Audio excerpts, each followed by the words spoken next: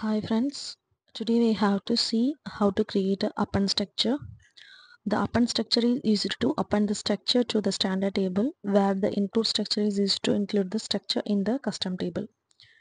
So now create on the append structure in database table. So I'm create the object for append new and I give the SAR description.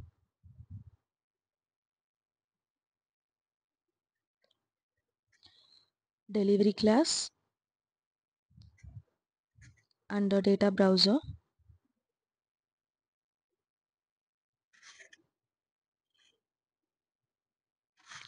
Go to AC11 transaction, click on append structure, give the new structure name, enter the fields you want to create the new structure. This is the way create the append structure.